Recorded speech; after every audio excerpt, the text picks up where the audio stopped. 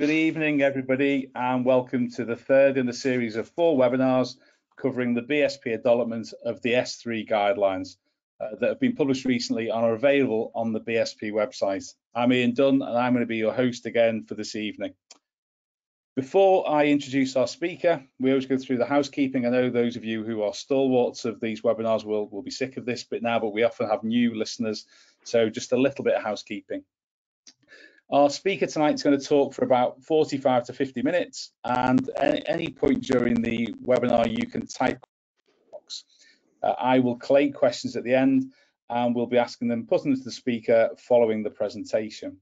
Due to the really large number of attendees tonight, we have to keep the questions relevant to step 3 of the S3 guidelines, and we won't be deviating off topic. And if needs be, if there's any burning questions that you need to ask on Perio, they can be emailed into the Society.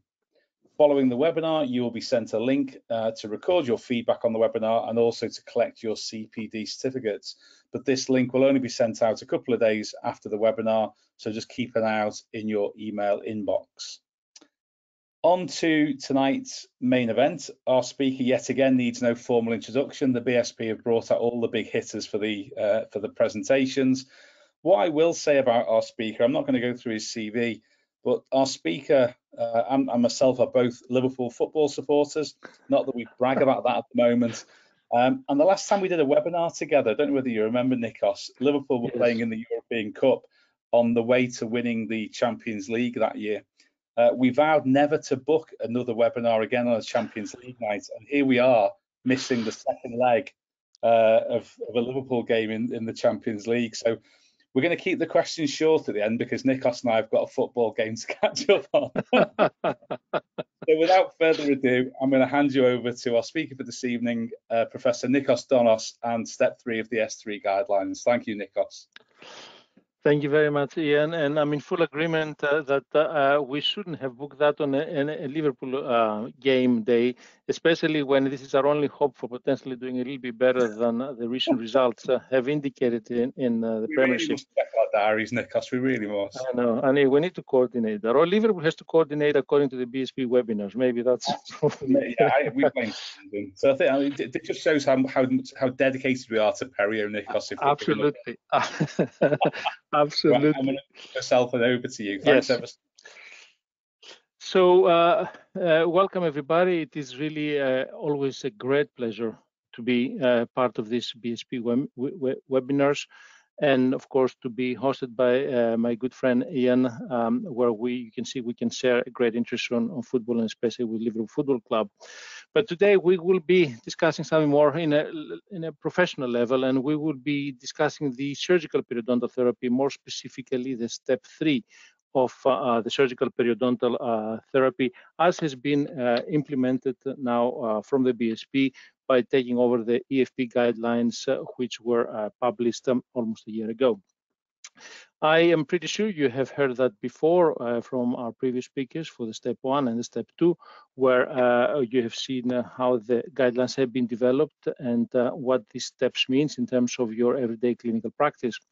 Just a kind reminder that a number of people have been gathered in Segovia, where we have produced the treatment of stage 1 to 3 for periodontitis, and we use the S3 levels, which is basically a combination of evidence-based but also consensus-based guidelines, which is of course the highest level of guideline development that we could have had. Further on, the BSP, with great work that was chaired by our secretary, Nicola West, as well as from Maurice Kepsul, we have created through a series of meetings the implementation of the European S3 guidelines in order to be able to adopt it to UK clinical practice. And today we will be focusing more on the surgical component. You have discussed the stage 1 and 2, and that means that you're already familiar with how the evidence-based recommendation will be is produced in the publications, but also will be discussed and presented today. Just a very kind of a refresher, they will be coming up as boxes, as blocks, where the question question and a statement will be appearing of what is the guideline, and of course the level, which is the supporting literature, which will always be a high quality systematic review, but sometimes it will be a statement for the step 3 or expert opinion. The quality of evidence will be presented, but it will not be discussed in details in terms of how many RCTs and how many patients. The grade of recommendation will always be present and be emphasized, and the strength of the consensus will be shown but not discussed in great details. Just to remind you, when you see a grade A, that means that it's a strong recommendation, and it will be portrayed in the box as we recommend or we do not recommend. And there will be 2 arrows up or 2 arrows down for when we do not recommend something specific. When we have the grade B, then we have a recommendation, not as strong though as the A, and we will be using the word suggest to with an arrow up or suggest not to with an arrow down. And of course, we have the O, which is basically an open recommendation, which a treatment will be or may be considered, but there's not enough evidence to say that one way is much better than the other. In terms of strength of consensus, so what you will be seeing written, we have the unanimous, which is basically all the participants were happy to support the consensus statement. But then we have 4 other groups, the strong consensus, when it's a 75 to 95% of participants, and then of course no consensus, which was less than 50% of participants, which is not the case in these guidelines. Moving on, you have discussed the step 1, you have discussed the step 2, just the surgical therapy, and I would like, and we introduced, of course, the PR term, which is the professional mechanical plaque removal with or without adjunctive therapies. And now we have completed our treatment and we move to the periodontal reevaluation. And after that, we need to move to the next step in order to treat further the patients and resolve the periodontal defects. And this is the step 3, where the endpoints would be that we should not have any bleeding or probing or presence of deep pockets equal or more than 6 millimeters, or generally no pockets equally or more than 4 millimeters. And when and if we achieve that with the step 3, we can move to the step 4 that Professor Nikos Donos will be discussing with you in a few days, which is the supported periodontal care. An important point for the step 3 is that, and it's also clearly indicated both at the EFP consensus statements, but also the BSP implementation, is that we may not always be able to achieve these endpoints with the step 3. And that does not necessarily mean that our treatment has failed. There are different reasons that can be valid and can indicate one way or the other why we may have not succeeded our endpoints that we discussed here. Another important point before we discuss the step 3 component is how these guidelines have to be implemented in the UK. And I think here it's an important point that the paper that the BSP has recently published is discussing. We need to work and we need to adopt and implement these guidelines to the current UK healthcare philosophy. And we're very privileged in the UK with the extremely hard work of the BSP and some leading periodontists in the UK, who work with the Office of the Chief Dental Officer, where the commissioning standards for restorative dentistry, where periodontology is included, were published in 2019. And this is, of course, supported with a good practitioner's guide that the BSP has already been published and is currently revising to include the new S3 guidelines. Now, the UK philosophy in terms of periodontology indicates that periodontal surgery, is not normally and immediately undertaken following a single phase of non-supported periodontal therapy. The non-surgical therapy outcome will be reviewed, and in non-responder sites, we aim to repeat the non-surgical periodontal therapy in engaging patients that they can demonstrate that they can control the risk factors and the oral hygiene. In non-engaging patients, surgery is definitely contraindicated. This is something that we will be discussing later on as well. And of course, our efforts will be on attempting on changing the behavior of the patients and having good oral hygiene. Now, once we have sites of 5 to 6 millimeters of pocket depth that do not bleed upon probing at sequential recall appointments, that means that these sites may be stable. And if there is no ongoing attachment loss, we are recommending to monitor the sites instead of immediately proceeding with surgery. They may develop to become surgical sites, but also may remain as non-surgical sites. So it is an important point to consider. Finally, within the primary care, when there is a doubt, please do refer. We should always, if we're in doubt and we're not sure about our own skills, or that we have brought the patient up to a certain level and we cannot move on further, and there's a clear need for advanced periodontal care, then the clear referral to level 2 or 3 is recommended. I think this is something that, of course, it applies for generally for periodontology, but specifically for step 3 has a great importance. And of course, it doesn't deviate from the international standards, but is well formulated with the commissioning standards for restorative dentistry. So we move now to the guidelines. And I think an important point here, which is of course for all the periodontists and the dentists that work within periodontology as well as the dental teams, there's a clear rationale. When we do surgery, we do it in order to access and of course treat the non-responding sites of the step 2.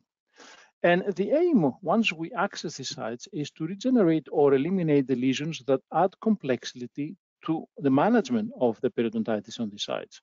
And of course, extra complexity comes with the type of the lesions, and in our case, the intrabony and the furcation lesions.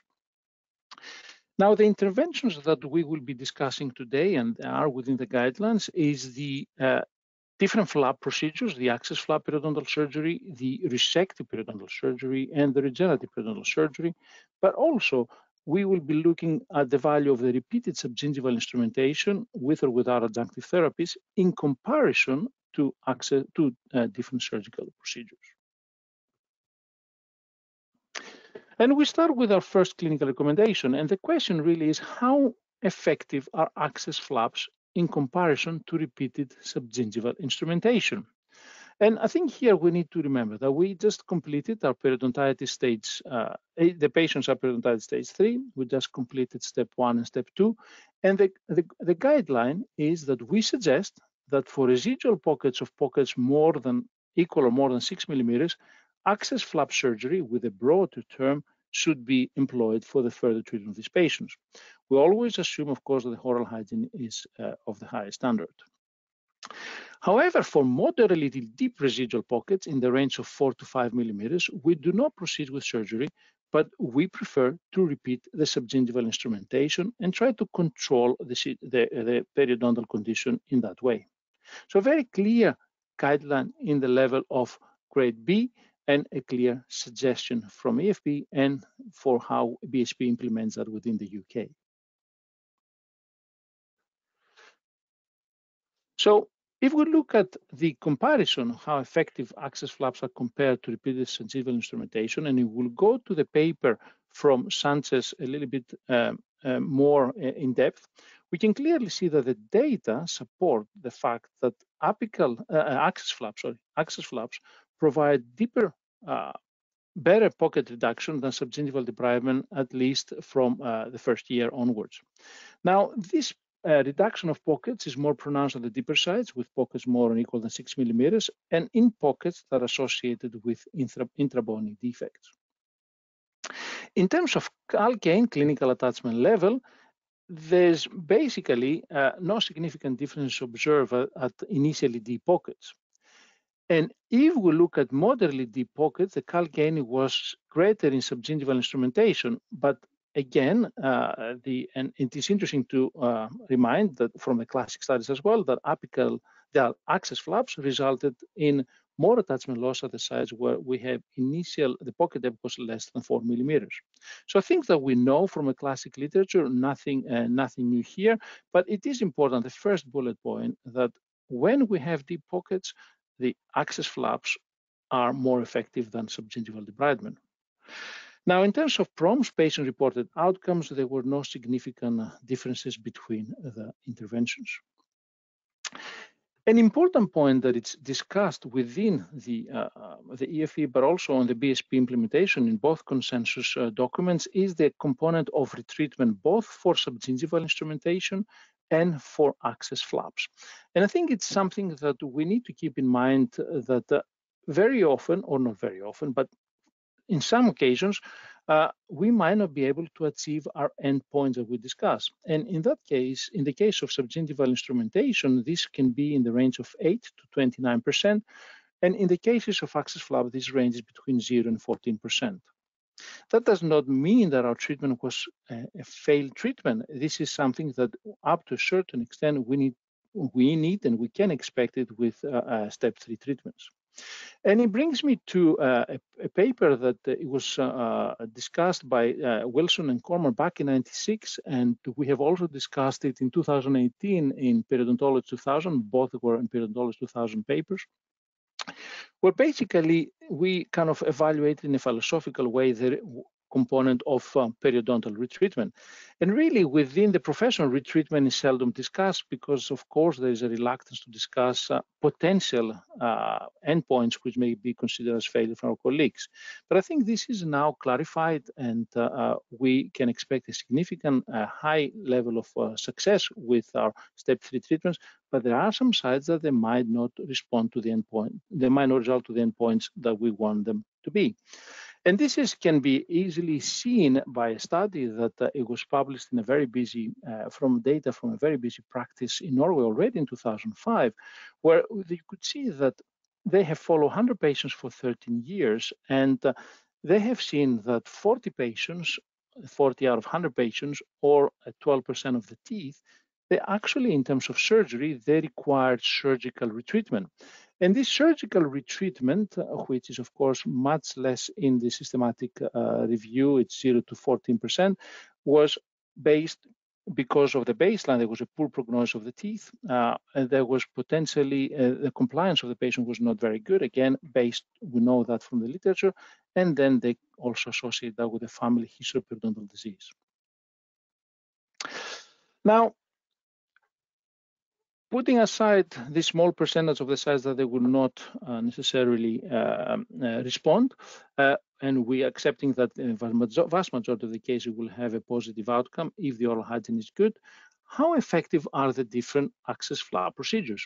And again, here the BSP implementation of the recommendation from the EFP is actually yes, we accept the residual pockets of more than 6 millimeters access flap surgery is required, but there is insufficient evidence for a specific recommendation on the choice of the flap procedure for patients with stage 3 perio. Access periodontal surgery can be carried out with different flap designs, and in the literature, the different flap designs that they were evaluated was the modified Whitman flap, the open flap, and the papilla preservation flap, which they, for example, like the papilla preservation flaps are termed and considered conservative surgical procedures, which are those that they aim in root surfaces, access of the root surfaces without removing significant amounts of hard and soft tissues. And this is something that you can see there's a trend in the literature, the more and more cases and more papers are using these conservative surgical procedures when they do trials in periodontal surgery. Now, if we look at the question, what is the efficacy of pocket elimination reduction surgery in comparison with access flap surgery? If we look at the guideline, there was a very nice paper by the supporting evidences coming from Pollack. And again, here we say, if we have a site which after step 1 and step 2 still has residual pockets of equal or more than 6 millimeters, then can we do resective surgery, and is it as effective as the access flap surgery? And what the evidence-based recommendation, which is adopted by the BSP, is that we suggest using resective periodontal surgery in this type of patients after the first 2 steps of therapy, but there's a clear potential for increase of gingival recession, as you can see in the picture where resective periodontal surgery has performed. This is pre-surgically and this is after surgery. And before we start doing, saying that we do resective surgery as a routine, and this is of course based on studies that have been performed many years ago in terms of the late 70s, 80s, and some in the early 90s, with a very limited number of studies that they were done in 2000s, 2012, I think the last one. And when you compare resective surgery and access flap, the new evidence that comes within this systematic review, and this is an important point, is that resective surgery, you can do it, you will have more recession, and you will have more pocket reduction than doing an access flap at 6 months and at 1 year. But as the healing progresses and as the observation period progresses, and assuming that these patients are under supported periodontal care, in terms of attachment level gains between resective surgery and access flap in a period of 3 to 5 years, there are no long-term differences. And if you look at the data after the first, the second, the third year, and you go to the 5 years follow-up, actually between resective surgery and access flap, there were no significant differences. So in a sense, in terms of pocket depth and attachment level. So in a sense, any differences that you will see with these type of procedures are evident in the first year. And this is important when you design your surgical procedures and you make a decision of the type of surgery that you will proceed, you progress. And of course, that will depend again on the case, on the site, and on what we want to achieve in this specific patient. But this is new in terms that we have a kind of a normal, we bring the healing is progressing in such way that access flaps and resective surgeries in the long term have really no differences. Now, there is an element of, we pause for a while here, and then we are looking at some guidelines in terms of not necessarily technique per se. The next guideline is responding to the question, what is the level of care which is required for managing deep residual pockets with or without the presence of intrabony defects or furcation involvement after completion 1 and 2 of the periodontal therapy? I think an important step, an important guideline and recommendation here is that, yes, surgery has to be provided by dentists, but it's very clear that we have needs for further training. So there's a clear need, especially as we get to the more advanced surgical procedures, that further clinical training is required. It should be provided by those who have received that training or by specialists in referral centers. And I think in terms of health policy in different European countries, what I think our societies and our governments have to do is to have efforts to improve access to this level of care for the patients that require to have it. In terms of what happens in cases that the expertise is not close by to primary care or referral is not possible simply because of geographical terms, what can the practitioners do? What is the minimum level of primary care required for managing these residual pockets, which are associated with or without intrabony defects or furcation defects, which, as we said at the beginning, increases the complexity of the case. In these cases, and I would like to stop using the word scaling and root instrumentation, we should try to use the word prophylactic mechanical plaque removal, PMPR, as often as possible.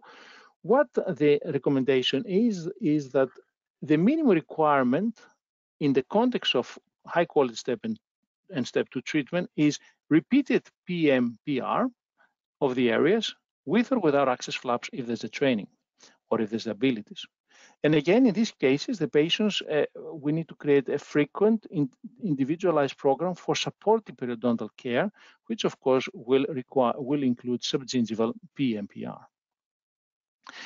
And again, the grade of recommendations was very strong, was a grade A recommendation. And we move to one of the recommendations that, of course, when you're a periodontist, you don't necessarily need a consensus to state the obvious. But nevertheless, I think here what we really know from the first minute that somebody starts studying periodontology or is involved in this area is about the importance of the self-performed oral hygiene within the context of not only this overall treatment, but specifically for surgical periodontal treatment. And we know from the literature, from the classic studies of the late 70s from Neiman, that actually high plaque scores are a contraindication for periodontal surgery, not only in terms that we have less successful outcomes, but also from the fact that we have a relapse of the disease in a shorter period. So the recommendation here is that we do not recommend performing periodontal, and here we also put, of course, the implant surgery, in patients that do not achieve and are not able to maintain adequate levels of oral hygiene.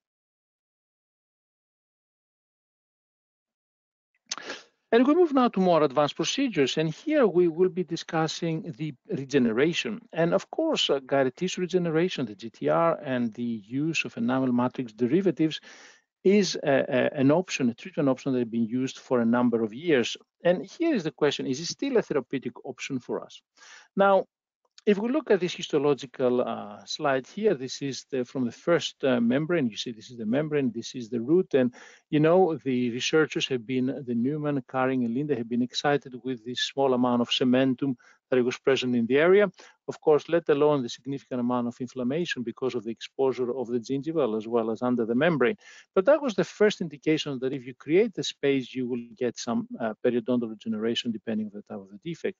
And this has been developed with preclinical models and clinical applications over a period of 30 years. And we know now that we can achieve quality of tissues, periodontal tissues, which are equal to pristine tissues. And of course, we have very good long-term clinical results. And we have now indications from studies and also some that can be supported maybe from the systematic reviews that this may improve the overall tooth prognosis, and potentially we can discuss about tooth survival as well. Now, we talk about change of tooth prognosis, and we need to put that we do regeneration in specific sites. We do not try to regenerate everything that has a pocket within the mouth. We choose our sites, strategic positions, specific defects, and of course the financial considerations that we may face according to the point of the tooth and what kind of restorations are around it is something that also has to come to the equation, and we'll discuss that also shortly. So in terms of guidelines on intervention management of intrabony defects, the question that we would like to answer is what is the adequate management of residual deep pockets associated with intrabony defects? And I think here it's important to say that we look at pockets at defects that are equal or more than 3 millimeters. And once we have completed our treatment of our step 1 and step 2, there's a strong recommendation that residual pockets and residual deep pockets and intrabony defects of 3 millimeters or deeper, they will be treated with regenerative. They will be treated, with regenerative therapy. This is a supporting literature, a systematic review by Nibali, where we'll spend some time in discussing a little bit more the data that they was produced in the systematic review. Now, if we look at the question that we have posed before, we can see that the mean benefit that was reported in terms of attachment level was 1.34 millimeters and 1.2 millimeters in terms of pocket reduction. This is for all the regenerative procedures. And this corresponds an 80% improvement compared to control sites. So we have a significant positive impact in terms of resolving the intrabony component and the periodontitis in the site. And of course, the authors indicate that the mean difference of this magnitude seems to be clinically relevant, and it is clinically relevant, of course, and it should be considered that it decreases the risk for tooth loss when, of course, these procedures are followed up with supported periodontal care, which will be discussed at the next webinar. The EFP consensus and the guidelines and the BSP implementation of the guidelines address two specific points. One is the ethical considerations, and the other is the economic considerations. Now, in terms of the economic considerations, there's not a lot of data out there. There's a study which is a follow-up of 20 years of Cortellini, where in an element of a pilot study, he indicated that the initial cost increase, which is associated with periodontal regeneration due potentially to the use of biomaterials and other skill factors, they are actually in the long term associated with lower cost of managing the recurrence of the disease. The ethical considerations that were discussed at the document is that there's, based on the data, there's a perception that regenerative therapy results in better outcomes than access flap.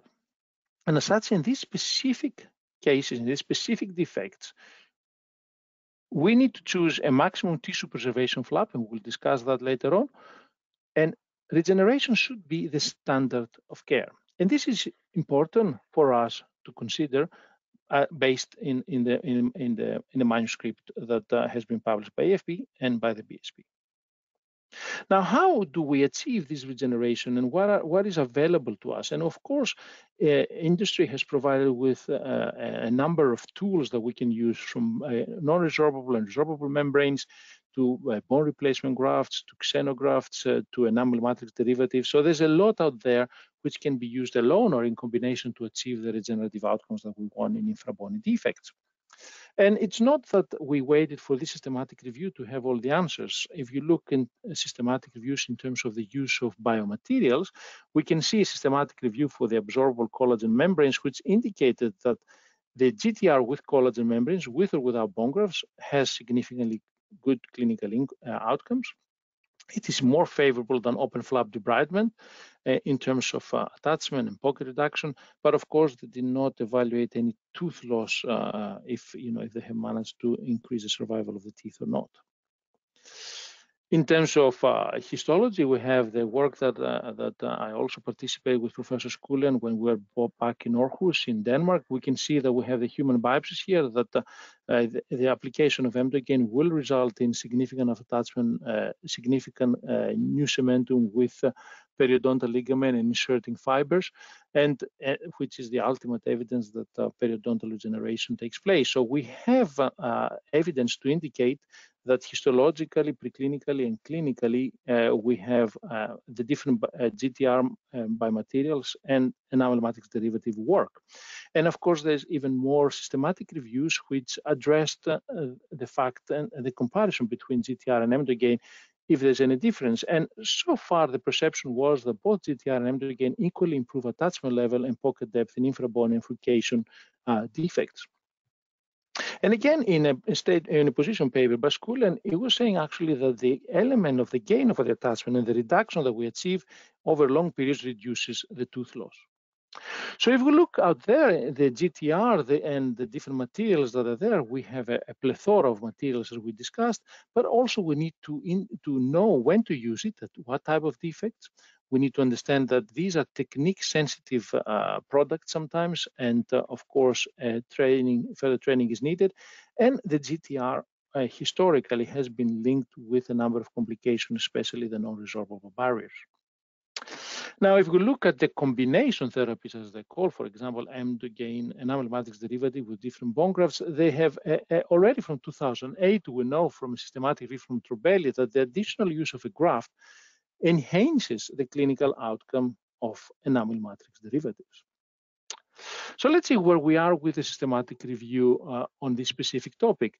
So here I'm not going to discuss every single combination, but I just want to demonstrate to you that the authors did a very good job in trying to create a granularity of the different combinations or techniques that have been compared with open flap debridement. The important point here is the open flap debridement versus all regenerative procedures is a very clear outcome. There's more attachment and gain, more pocket reduction, and more bone gain when we have regeneration than open flap debridement in intrabony defects of 3 millimeters and more. Another point that may be interesting, but not necessarily easily to interpret it biologically, is that by taking the different biomaterials, when they added to open flap debridement and enamel matrix derivative, only the demineralized bovine bone mineral seems to present significant attachment gain and pocket reduction. The synthetic biomaterial seems to produce more bone gain. Again, here, some biological interpretation may be needed. In terms of resorbable versus non-resorbable membranes, I think it's very clear that when there's no exposure of the membrane, that there's no significant difference in terms of clinical outcomes. So what is the recommendation about regenerative biomaterials for a clinical practice in order to promote healing of residual deep pockets in deep intrabony defects? So here we have, of course, in this type of defects, 3 millimeters or deeper with deep pockets, regenerative therapy is strongly recommended. It's a grade A recommendation, and we recommend the use of either barrier membranes or enamel matrix derivatives with or without the addition of bone-derived grafts in these groups of patients. So a very clear recommendation on that. Again, I think it's important to understand that the training that is required and the complications that may take place with the membranes and the membrane exposure, especially non-resorbable membranes, which are not necessarily used a lot nowadays. It's a difficult technique, and we have data from a multi-center study from SANS that the results of the GTR group usually are heavily influenced by the frequency of the post-operative complications. And you can see that in most of the clinical settings now, more people use enamel matrix derivatives. But of course, the non-resorbable membranes are not something that we use very commonly because also of the complications that they take place. And people, if they use GTR, they will probably use they will use resorbable barriers. But of course, this is an element of preference and of training. Again, if we go now to compare specifically GTR with enamel matrix derivative, we have an attachment gain of 1.27 millimeters, and I will actually represent you the percentage of improvement, which makes it more clinically relevant. So we have a 77% improvement for M2 gain and an 86% improvement for GTR. When we combine the GTR with bone-derived grafts, we have a 90% improvement in comparison to open flap debridement. But when you compare between enamel matrix derivative versus GTR, there was no statistical significant differences in terms of attachment gain. And overall, you can see that the differences are not that great. Now, it is important, as I said, the choice of biomaterial. First of all, you need the training required to do these procedures, but also the choice of material. All the combinations will have to be based on the patient and on the site, and the defect configuration more specifically. And this is, of course, bringing me back to a number of trials that have been performed over the years, but the defect has a significant impact of what type of materials we will be using. And of course, there's studies on the radiographic defect angle. If it's more predictable to use a regenerative procedure in a narrow defect than a wider defect. And there's the study by Citura in 2004 and Tonetti that has been evaluating that. I think for the purposes of this webinar, I think with the studies, the very nice publications by Cortellini, which indicated when do we do what, according to which defect location and configuration we do which type of flaps, is very important. And for example, if there's the 3 out of the 4 sides of the root are involved and we have a severe disease, then we're going to do an extended flap. But if we only have a defect configuration which is limited in the one side, for example, only one side only, or in a small area around the tooth, then potentially we'll be using a minimal invasive procedure or a modified mist, which will minimize the amount of the area that we will raise our flaps. And talking about flaps, it's an important point because this is the next guideline, the next recommendation. According to the 2 studies and 2 clinical recommendations by Cortellini and Tonetti, the 95, there was the introduction of the modified papilla preservation flap, which we will be saving the whole papilla basically in that area, but also it will be a choice as a flap when the interproximal space is more than 2 millimeters. They modified this flap in cases of interproximal space of less than 2 millimeters, and they created a simplified papilla preservation flap. And now these are the flaps that we're going to be considered as conservative flaps. And we today, at least in many training centers, the simplified papilla preservation flap is probably even the flap that will be used for access flaps designs as well. Again, this is important to know biologically why this is. And if we take the simplified papilla preservation and compare it with a modified Whitman flap, what we did in a series of 3 studies almost 15 years ago, we have actually shown that when you compare the different type of flap procedures and you follow the vascularization with laser Doppler flowmetry over the years, day 1, day 3, day 7, you can see how the healing is progressing in terms of vascularization. You can see that you probably get better results, and this is actually shown in the studies with simplified papilla preservation flap for a simple reason. The response, the hyperemic response, this is the before surgery, this is after anesthesia, and this is at the end of the surgery. You can see you have a hyperemic response which is similar to both simplified papilla and modified Whitman flap at day 1. But you can see at day 4 already the vascularization process has been completed with and return to baseline with a simplified papilla preservation flap, whereas the process is more extended with a modified Whitman flap. And this faster vascularization may be a reason that we have more improved clinical outcomes with preservation flap procedures, and specifically the simplified papilla. Since then, of course, different surgical techniques have been developed, and we have now the double flaps and we have the single flaps like the M-MIST, and more recently the paper from Aslan in 2017 with the entire papilla preservation flap. Again, here we go to the Graziani paper, which clearly indicated that the conservative surgical procedures, the more conservative your procedure, the more the pocket reduction and the better the attachment gain. So I think there's a clear trend for maintaining as much as we can both on soft and hard tissues. And this brings me to the next guideline, which is responding to the question, what is the adequate choice of surgical flap design for the regenerative treatment of residual deep pockets associated with an intrabony defect? Again, a very strong recommendation, grade A here, and the EFP and the BSP recommend that specific flap designs, such as papilla preservation flaps, are to be used to maximize the preservation of the interdental soft tissues when they're used with regenerative treatments. And under specific circumstances, which is again defined by the defect and the site, we can recommend limiting the flap elevation to optimize wound stability and reduce morbidity.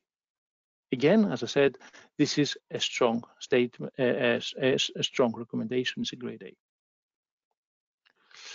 And if you look at the paper of the EFP, you can see that all the discussions that we've had, the different questions and the different choices, there's this nice algorithm that indicates how to do, what to do when, and what is the level of evidence that we have at the different points for regenerative surgical procedures of intrabony defects.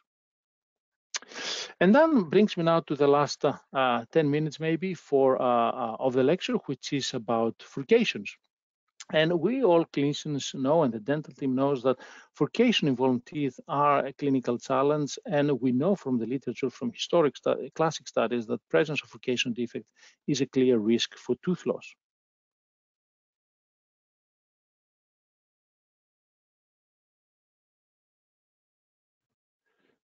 Sorry. Now, if we look at the classification of furcation defects very quickly, we have the class 1, which is horizontal loss of periodontal support less than 1/3 of the width of the tooth. We have the class 2, which is horizontal loss of periodontal support more than 1/3 of the width of the tooth. And of course, we have the classic through and through expression, which indicates the class 3 furcation defects for both mandibular and maxillary molars. The subclass vertical component is important because it takes in the literature more notice and more investigators evaluate it. We have the subclass A, which is vertical bone resorption of 3 millimeters or less when we measure it from the furcation fornix. We have the subclass B, which is vertical bone resorption between 4 and 6 millimeters from the furcation fornix. And we have the more severe one, the subclass C, where the vertical bone resorption is 7 millimeters or more, and again measured from the furcation fornix. And this is according to Turner and Fletcher in 1984. Now, I think this is an important point to discuss about the furcation defects, because we are seeing more and more implants placed, and extracting a tooth is always very easy, but it's and the term forceps threshold, which indicates what is the sensitivity, what is the level of the threshold for a dentist to decide when to extract the tooth or not, is something that we can discuss and has been evaluated in the literature. And it has been shown that very often we extract teeth with more than 6% from attachment, and they justify that based on proactive strategic extraction, and then replace with procedures that they cannot have any access to oral hygiene. And we have evidence from Hong Kong that actually, if dentists are working in an environment where many implants are placed, then also that attitude towards implants is changing, and it's not always wholly in line with the evidence-based knowledge, and I quote directly from the paper. What that means and why is that relevant for our guidelines? Well, it's relevant for our guidelines because at the ITI Consensus Conference some years ago, it has been shown that the most frequent indication for implants is the molars. And basically, it's almost more than half of the implants placed is to replace, for single implants, is to replace molars. This is an important point because if we look at the projected figures of a study by Elan in 2018, indicates that that was of course before COVID, indicates that there's a reasonable projection that implant prevalence will be increased 23% by 2026. But an important point that I want to bring here is that the vast majority of the teeth that were extracted and replaced by implants was the teeth 46 and 36, the first, the lower left and lower right 6, which indicates that maybe people extract these teeth faster and easier than they should. And if we look at a systematic review and a meta-analysis that we did with my team when I was still at the Eastman, we can say that if you really look at the literature, yes, there's a clear increased risk ratio for tooth loss for teeth that present furcation versus non-furcation teeth after 15 years. So yes, there's no doubt about it. This is supported by the evidence.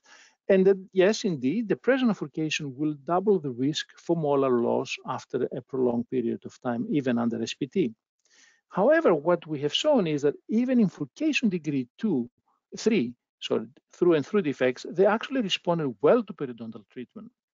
And it is a clear indication that an effort to maintain these teeth, both degree 2 and degree 3, needs to be taking place.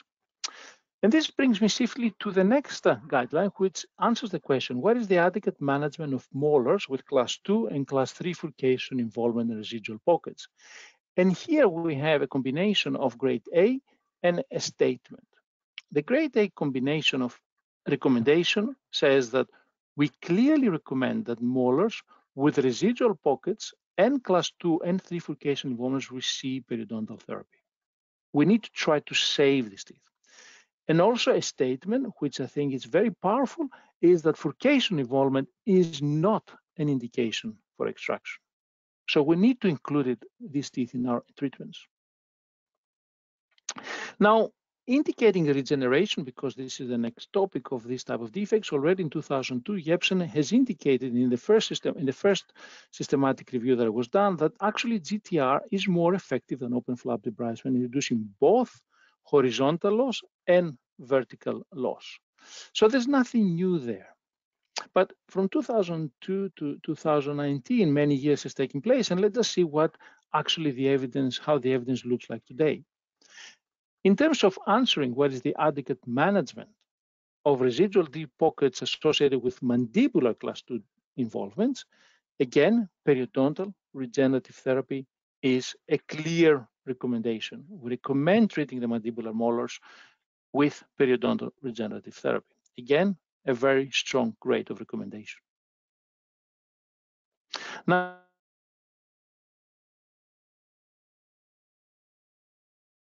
if we look, I'm sorry, I don't know why this is happening.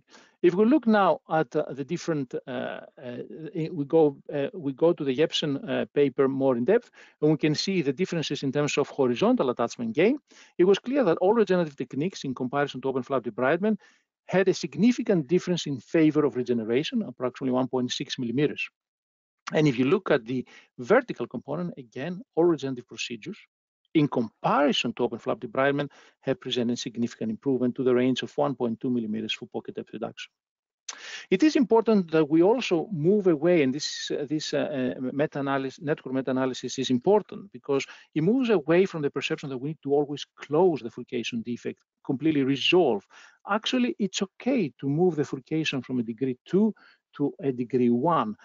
The furcation improvement can be now defined as closure, which is optimal, of course, or conversion to class 1, which is very good and really easily maintainable with non-surgical procedures. In the systematic review, we have had of the Jepsen furcation closure of 0 to 60%, but also class conversion, which is maintainable. We had a wide range of 26 to 100%. Now, they have done a very thorough job, and I'm not going to go through every single combination procedure here. But you can see that we have significantly high numbers in terms of furcation improvement with all regenerative procedures, all of them. The only one that does not create any furcation improvement is the 6% is the open flap debridement. It overall makes an improvement in the area, of course, and reduces the pocket, but in comparison to regenerative procedures seems not to be as effective. So we move now to the upper molars, and again here we need to distinguish between the different furcations. If we look at the maxillary buccal furcations, we have a clear recommendation from evidence from the literature that we suggest, we have a grade B recommendation here, we suggest, that's why we use the word suggest, periodontal regenerative surgery for buccal furcations in maxillary molars. If we want to look which are the appropriate biomaterials, then we recommend to treat these residual pockets and buccal class 2 furcation involvements either using enamel matrix derivative alone in combination with bone grafts, or with GTR with or without bone grafts. Now here there's again the EFP guidelines, which are implemented by BSP, raises 2 points. One is the ethical considerations we discussed before, and the other is the economic considerations. Starting from the ethical, we say that again there is a perception based on the literature that regenerative therapies do promote better outcomes in furcation defects, and are preferred over tooth extraction clearly, but also open flap debridement. So in a sense, maybe in specific cases we can consider them as standard of care. If we look at economic considerations, there's a clinical benefits here, which are according to the systematic reviews that justifies the cost. And if you look at the papers, indicate that within the German health system, the periodontal treatment of molars seems to be more cost effective than extraction and placement of implant, and the maintenance of these implants and the complications that this may create. So something to consider here and to think how we progress with these sites from now on. And again, this is not new. It has also been, again, by Fardal in another study in 2013, is indicated actually is easier and cheaper to maintain neighboring teeth than implants.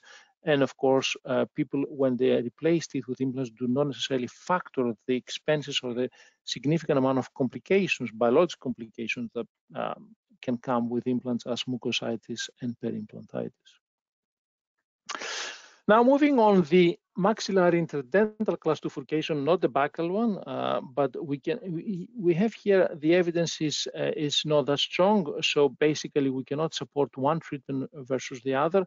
And there's an open statement that non-surgical instrumentation, open flap debridement, periodontal regeneration, root separation, or root section can be considered to treat maxillary interdental class 2 furcation involvements. So an open recommendations, as the evidence is not clear cut for one technique over the other.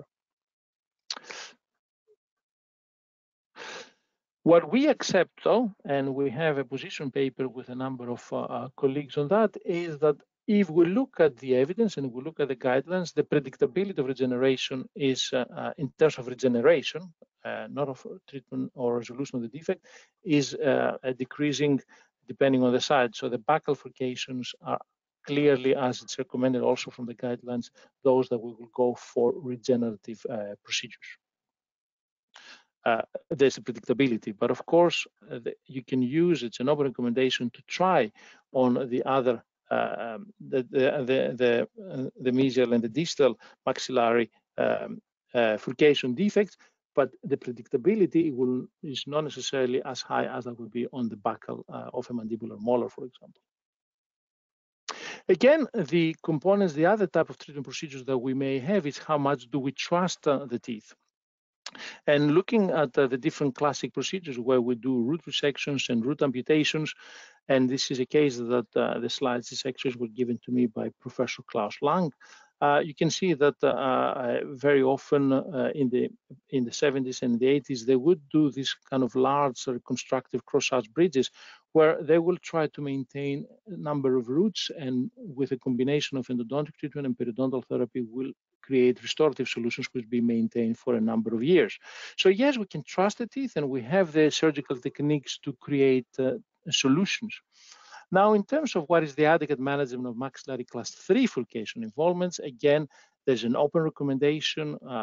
There's evidence for a number of procedures where we can do non-surgical instrumentation, open flap debridement, tunneling, root separation, or root resection can all be considered. Again, the predictability of one procedure versus the other, there's no clear, there's no something that we can strongly recommend one over the other. Again, at the same level of grade or recommendation on open recommendation for the management of mandibular class 3 furcation involvements, very similar, non-surgical, open flap, tunneling, root separation, or root resection also for mandibular class 3 involvement. And this is where this very nice algorithm on the paper of Jepson, you can actually see how all these things that we discussed, they can be put in a very nice diagram of how to make the decision making according to the different elements of levels of evidence that we have and the strength of the recommendation. Now, on the specific mandibular class 3 furcation involvement, it's an important point to discuss on Domis' paper, is that the teeth have a wide survival range of 4 to 30 years, and the survival for the root amputation or resection or root separation had from 38 to 94%, a wide range again. For tunneling was 62 to 67%, for open flap debridement 63 to 85%, but also for non-surgical therapy we had 68 to 80%. And that's why you start getting an idea why it's difficult to provide one recommendation over the other for this heavily, severely affected teeth. Again, the clinical recommendation, the clinical benefits justifies the cost of some of these procedures. And again, the economic consideration discussed here was again, in terms of the German health system, for example, indicates that the period treatment of molars is more cost effective than extraction and implant placement. So something for us to consider when we look at these teeth and we implement the treatment and these guidelines in UK. In terms of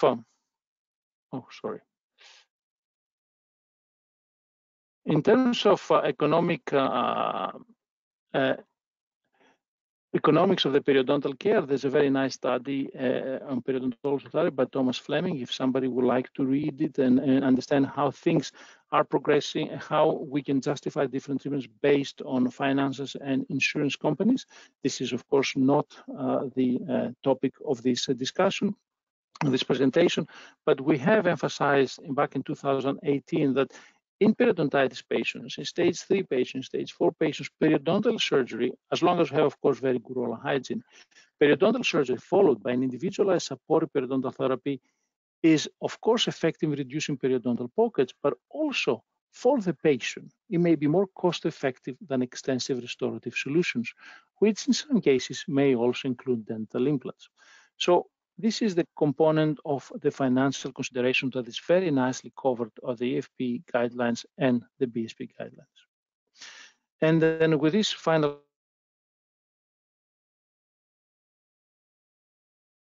thought, I would like to thank you very much for your attention. And I will apologize for the small technical problem during the presentation. And if there are any questions, I will be very happy to answer them. Hi, Nikos. Thank you for that. That was a real tour de force of the step 3. I know there's a lot of information in there that people need to try and draw out of that, but I think you covered certainly as much as you could in that time. And I'd encourage everyone to go back to the S3 now and start looking at the individual recommendations and even looking at some of the actual papers. We've got lots and lots of questions, so I'll start putting them to you. We had one from Ken Eaton, who asked, how will this guideline, or how will the guidelines change your clinical practice? I think it provides some clarity on specifically, for example, for intrabony defects that or furcation defects that we have now a lot of evidence to safely do periodontal regeneration with long-term good clinical improvements. It gives us a clarification of when to do periodontal regeneration, for example.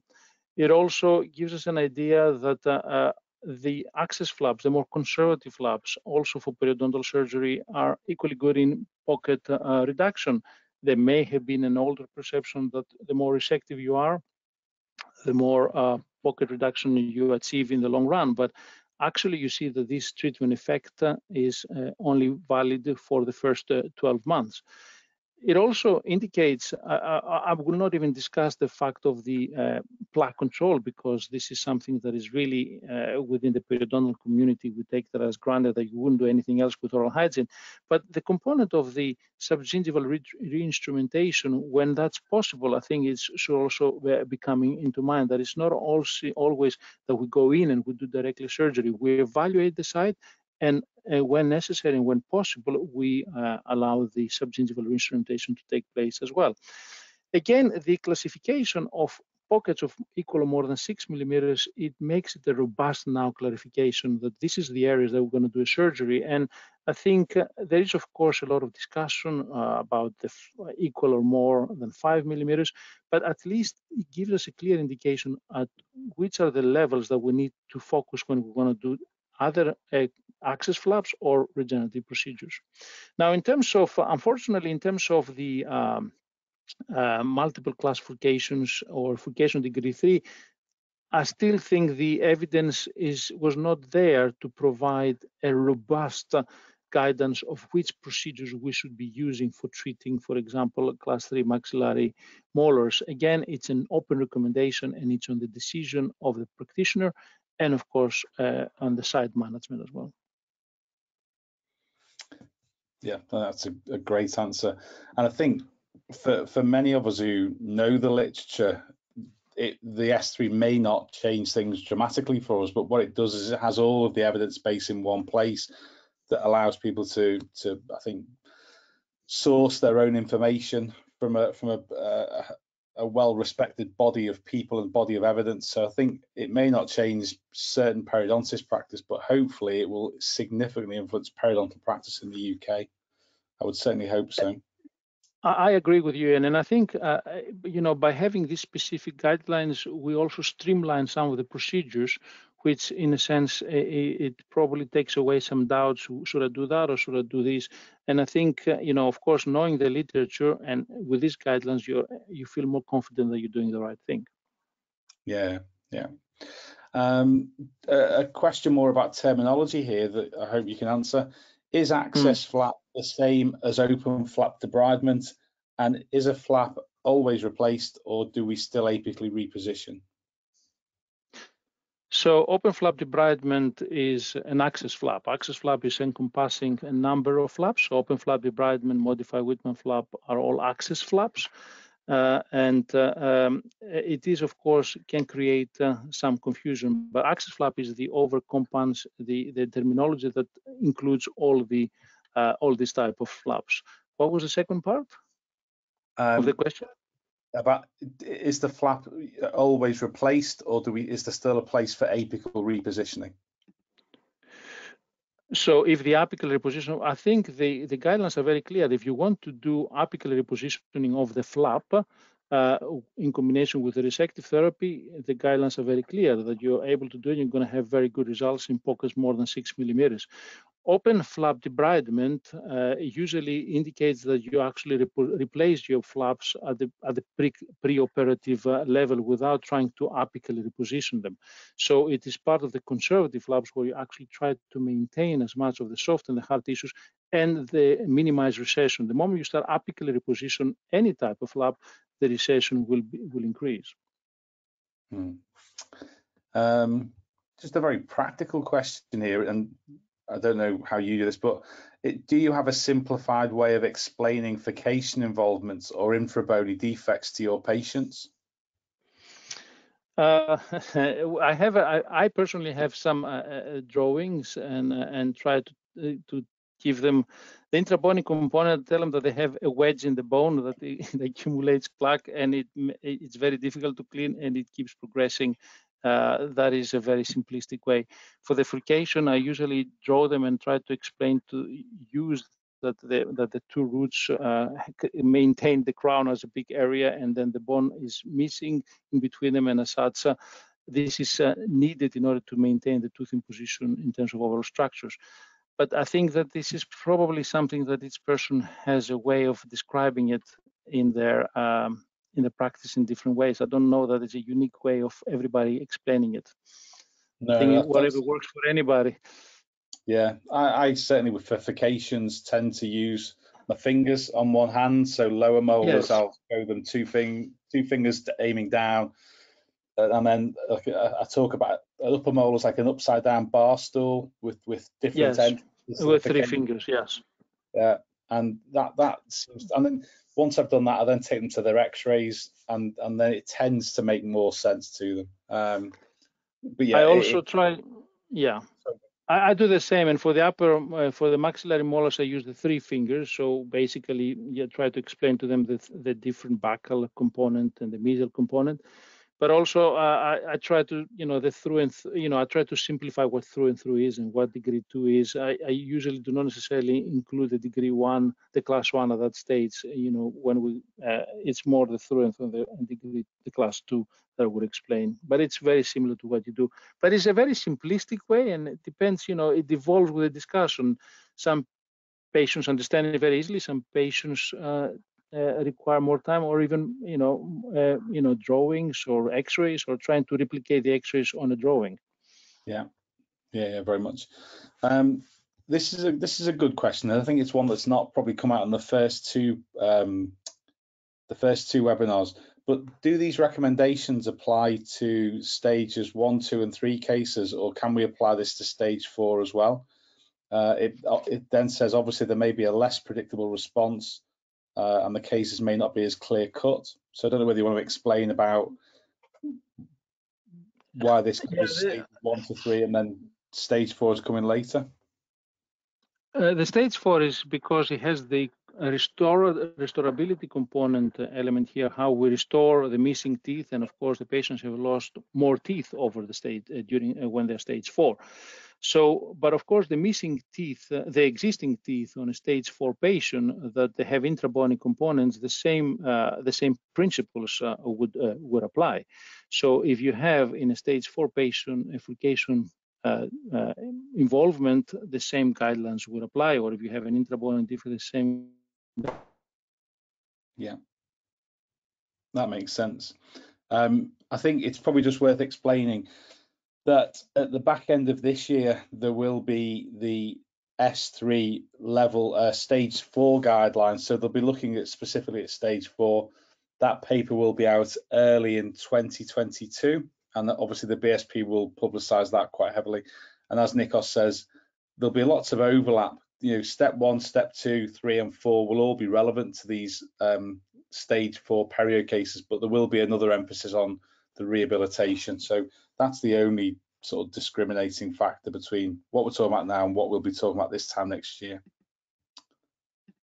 A question here, sort of a bit of a political hot potato, I suppose.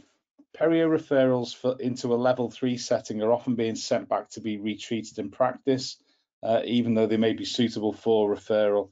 What options do we have? What are alternative options if the level 3 practitioners are bouncing the patients back?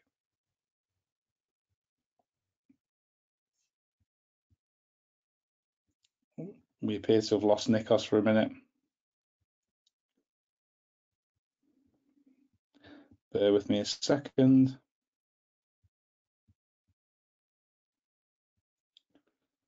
I don't know whether you can hear us, Nikos.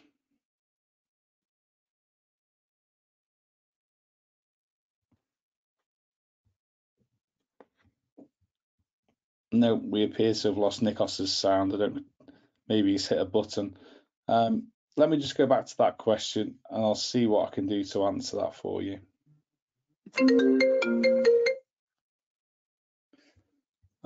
So the question relates to referrals into a level 3 setting being sent back, patients declining treatment due to cost from a private specialist. I think at that point, when you've offered the referral and when you have no other options, they can't afford private and there is no NHS level 3 cover, I think at that point, you have to just do the best by the patients and provide ongoing non-surgical supportive care. But everyone needs to be well and truly informed that this is a compromised situation and the patient may end up progressing and losing teeth. So I think at that point, supportive care would be relevant, but with everybody fully engaged as to what stage of play things are at with that, with regards to their disease. Sorry, Nikos, are you back in the room? Can you hear me now? We can hear you again now, yes. Ah. Were you just going to check the football score? I'm sorry, I have some problems with my headphones, so I don't know. Yeah, you are dipping in and out a little bit. Can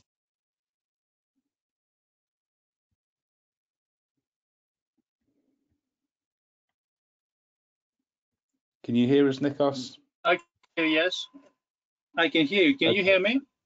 Yeah, I can hear you now. I'll go through a couple more questions if that's okay. Yes, please. Yes, I removed my headphones, so I should be able to hear you now. Okay, fingers crossed. I thought you'd gone to watch the football. No, well, almost there. So someone here is thanking you for the presentation. They're asking, they noted from Nabali's study that in the minimal flap, bovine bones seem to do well in 3-wall defects, and that the results were better than the beta tricalcium phosphates. Do you use the beta tricalcium phosphates, and what are your outcomes and experience? Well, I use the BTCP, which comes in combination with the enamel matrix derivative.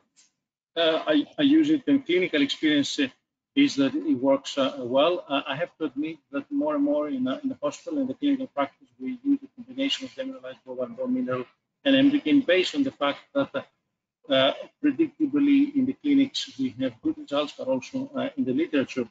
I cannot explain why it would that the synthetic bone graft will have better bone gain than the demineralized bovine bone mineral, taking into consideration that they are also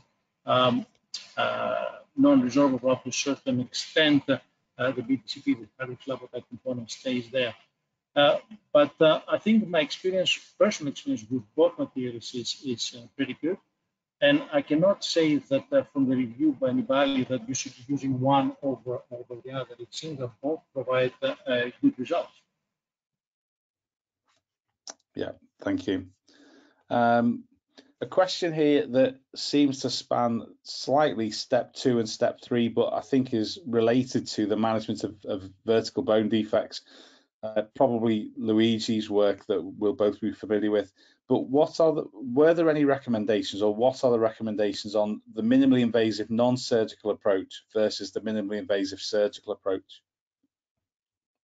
Well, again, here we have we're running a large trial at QML, and it has started when Luigi was there, and then continuing the study.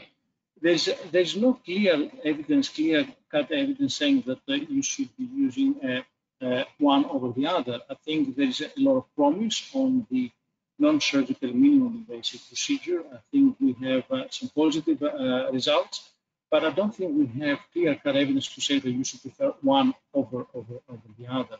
I would like to see our data for the coming, maybe in a couple of years from now, to make a clear judgment. But of course, the minimally invasive non-surgical therapy, in the way that is described in the literature and in the work that we've done, is of course very promising. Yeah, I mean, I don't know whether I'm right on this, but my understanding with regards to all the questions that have been asked in the S3 and the systematic reviews, there wouldn't really be enough evidence to look at the non-surgical minimally invasive approach, because Luigi's only been looking at this for the last probably 5 or 6 years, but it's certainly interesting that the non-surgical minimally invasive approach is certainly interesting, and he certainly seems to produce some very, very nice results with that approach, and it's everything does more and more minimally invasive, which is exciting for all of us, really.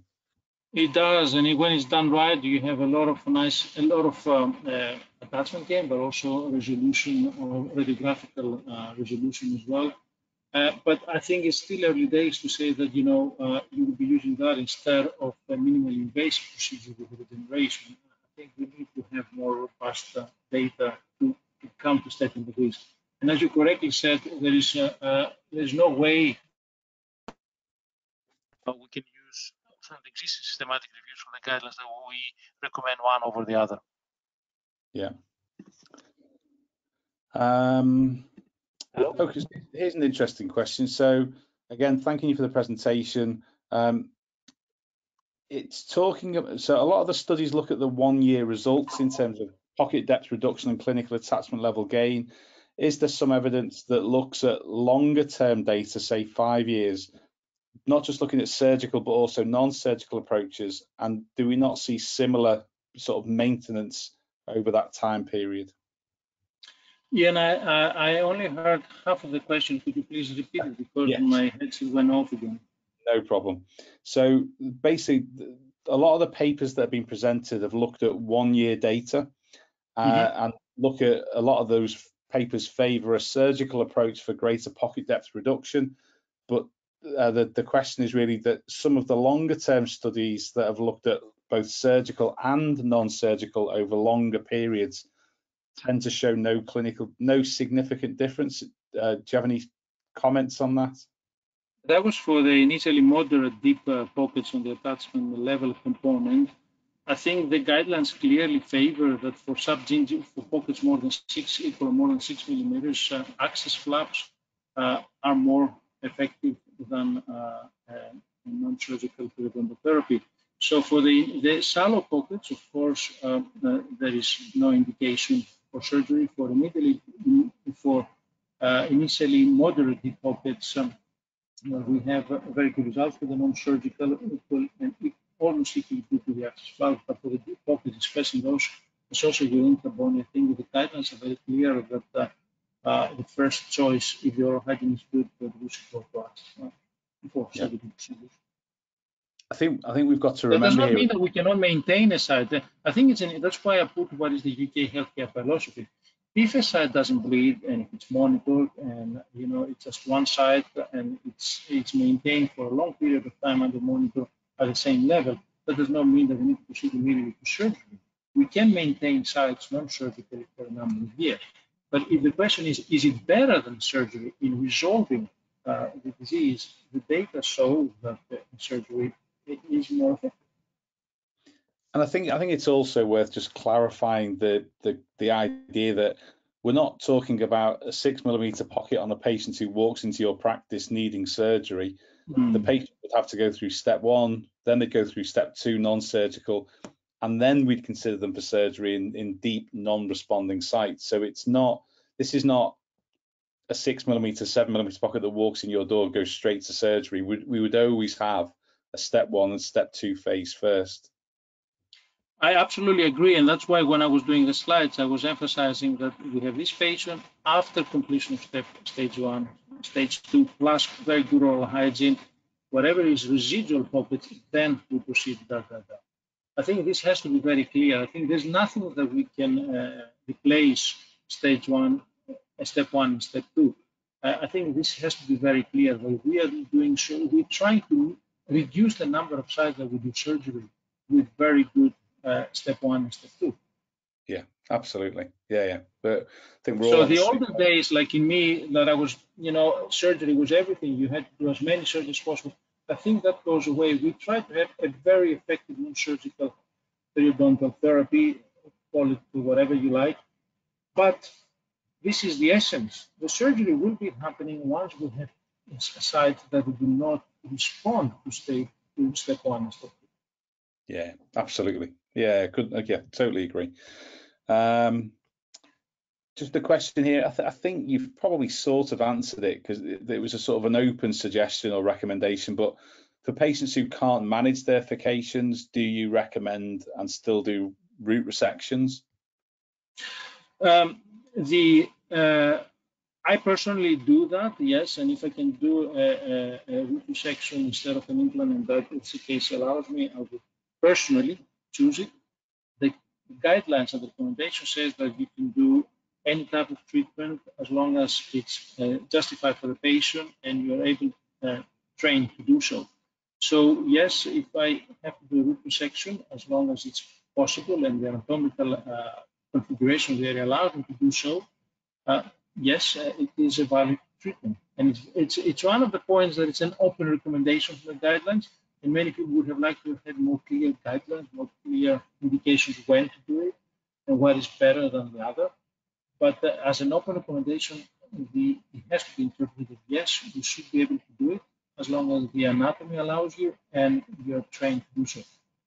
Yeah, and it can be so predictable. It can be such a great. It works very well. And that's why I saw these two cases. You know, we still do them for maxillary molars. You can have two good roots where you have good periodontal support.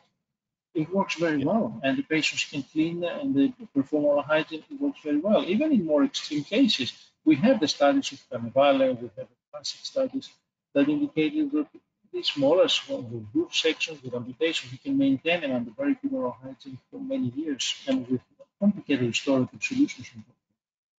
Yeah, it can be a great solution for a sort of the classic. I mean, the last one I did, upper first molar, the distobuccal root removal. Exactly. When if you lost the tooth, it would be sinus augmentation and implant if they wanted a fixed solution. So, yeah, it still very much has a place, very much. I absolutely agree, and I really like to put the message here that actually that's why I said that in terms of insurances and projected and which single teeth are mostly replaced by implants is always the molars, the mandibular molars. I really think that furcation involvements are not a cause for extraction. It has to be a clear message, and I'm very happy that actually the guidelines provide this clear message because we should be able to treat them and maintain them and do all the other treatments, resections or amputations as necessary to maintain the teeth. In periodontitis patients with increased number of biological complications and percentage that they present, really there's no justifications if we can maintain some of these teeth to extract them. Yeah. We've got a question here that it's similar to the question that was asked when you dipped out when your sound went off. But so I'll ask this question, although it's similar. I think it's worth having a conversation.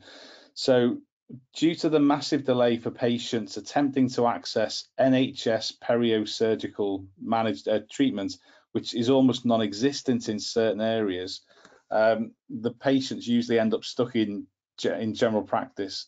So the question is periodontal treatment exclusive or surgical periodontal treatment exclusively for private patients, or how do we go about increasing access? Well, I think the elephant in the room, isn't it, Nikos? How long time do we have? I think here it's first of all I feel for our colleague because it reflects a reality in our country that in some areas there's no access for these patients and for our GDPs to refer further, which indicates a severe health and society problem, I think. I think the guidelines are very clear, and and what we have in the UK in terms of the GP practice of the BSP is that we indicate, and the guidelines indicate that you need to maintain these teeth as much as possible in a non-surgical way and create a supportive periodontal care for these patients to maintain these teeth. This is valid, and I think this is also the value of these guidelines, which allow indicate to the practitioner that this is a valid option where there's no other alternatives. I don't think that periodontal care and periodontal surgery is exclusively for private patients, as long as it's secondary care or a class tier 2 practitioner in the area, then they should be able to offer these services up to a certain extent. But the truth of the matter is that in some areas there's no access and the patients have to travel very far. And this is a discussion and a question that I'm not sure I can provide a valid answer in terms of actually giving something substantial. We know that there are areas in the UK that they suffer from lack of access, and they almost go to the general practitioners who need to be keep updated and do their best to maintain the teeth in a non-surgical manner. I think there are systems in place, and the BSP is promoting these systems in place. And I know Ian, you work well with Susam as well, that within the primary care setting, we try to maintain under NHS conditions teeth periodontitis patients and periodontal involved teeth as long as possible, and we try to create there's an effort to maintain them within systems. But it is the truth of the matter is that in certain areas of the UK, that would be a problem. But at least the guidelines indicate that you should be able to perform them surgical and try to maintain these teeth and try to individualize as much as we can the patients according to the needs and the severity of the disease.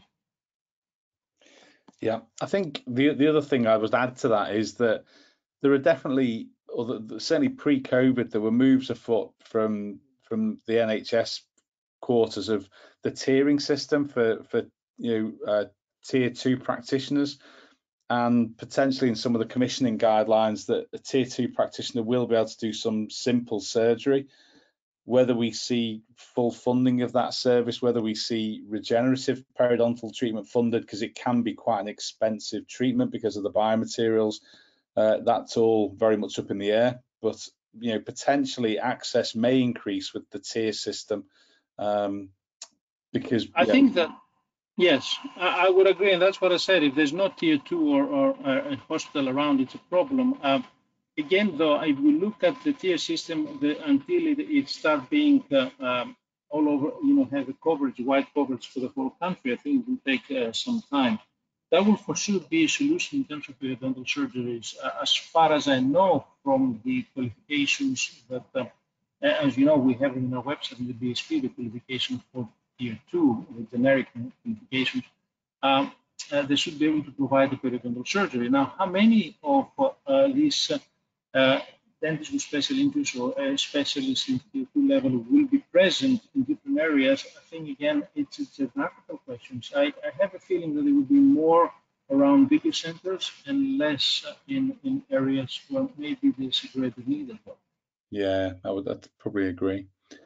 We're coming to the end. There's a question here, not really an evidence-based question, but one that just really, it's a very valid question.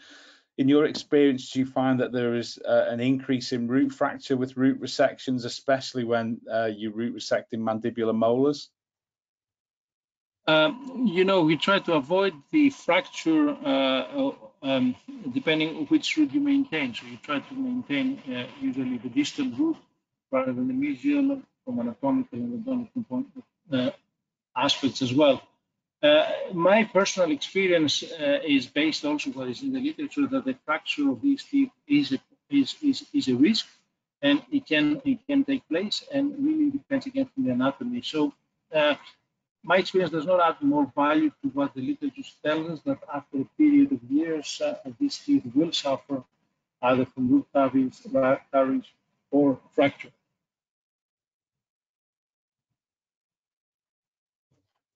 Oh, the sound's gone. I think the other thing that I'll always consider would be the occlusal scheme, the occlusal load, the restorative load on the tooth. If I feel that the tooth is particularly vulnerable, we'll think about hemisections and basically turn a molar into a premolar if we don't feel that we want, if we want to reduce the occlusal table. But yes, of course. Of course, this is a valid point. But I thought that depends if it's a mandibular. I think the most important is to choose the right root and to ensure that the root that you maintain has a valid periodontal support. Then after that, the occlusal plane, the occlusal surface will be modified anyway because you have a smaller area. And again, it is a likely it will. The evidence shows that there would be an increased fracture rate.